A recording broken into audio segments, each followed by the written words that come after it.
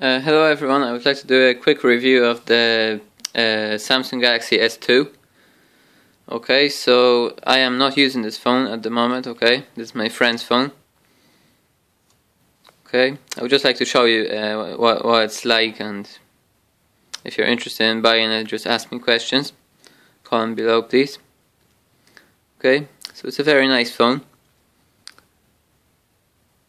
Okay. There's nothing on this phone. It's after repair because the phone was keep turning off and Bluetooth wouldn't work for some reason. I don't know why, but it looks like it's working now. Okay, it's a good phone. My friend is using it for from when it came out. So yeah, it's fast phone, I have to say. Okay, I'm using the Galaxy S3 at the moment, okay? That's what I'm recording it with. And I'm planning about buying a Galaxy S4.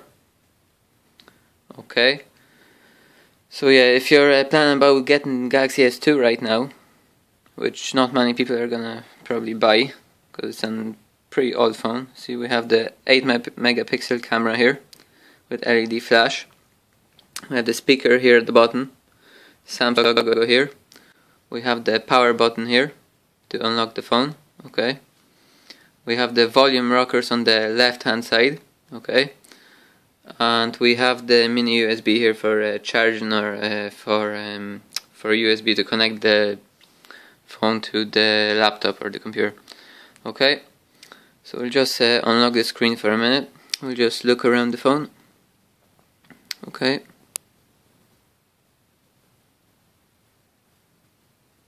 Okay, there's no Wi-Fi on this, so I can't go to the internet, can't show you anything.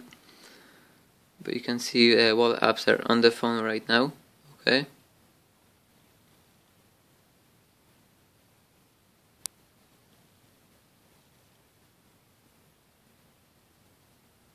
Okay, we have the FM radio, Google Plus, YouTube, calculator, memo, task manager, all the apps that came with the phone are here. Mini diary, photo editor, downloads, navigation, Google Maps, all of this, you know, all the apps that are always on the phone, okay.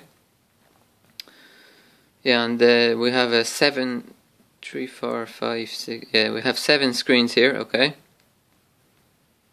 which we can also edit like this, yeah. Our home screen is, let me check. I actually don't know which one is the home screen, doesn't really say. Yeah, but anyway, we'll see now. Yeah, the first one is the home screen, this one, okay. Yeah, it looks really nice, the weather widget looks really nice, okay. We can move it around wherever we want, okay.